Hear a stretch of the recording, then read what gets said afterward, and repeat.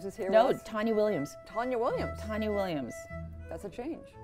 Well, no, because it was always Tonya Williams, and then it was a change, Yeah. and it's back to Tonya Williams. That's right, because there's another Tonya Williams at SAG when you had to go register your name, right? Exactly, and so standing at the desk, I had to make up a name in 2 seconds. That not occurring to me that I might have to live with this name for a long time. I thought, oh, it's just for the paperwork, just throw this name in. And then people started calling me this name like it was my first name, Tonya Lee, which I've hated for 20 years.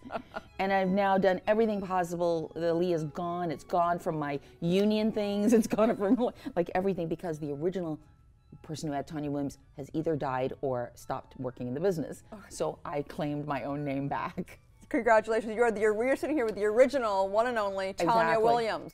Canadian actress. A lot of people knew you from Young The Restless, which you were on. How long were you on the Young The Restless for? Almost 20 years. That's a long time, so you were quite young when that started. That was quite a learning curve. I wasn't that young. I just looked young. But no, I'd been working already in the business for about 15 years before I started the Young The Restless. I loved it because it's the kind of work I enjoy doing.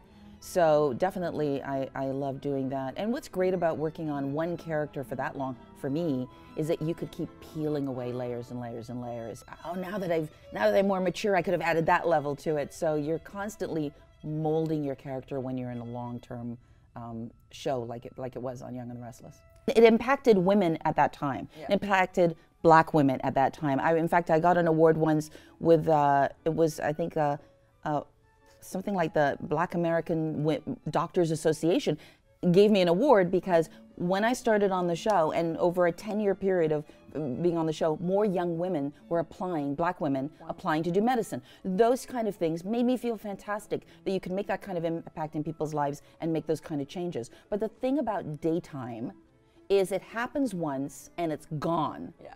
It's not like making certain movies that people will replay.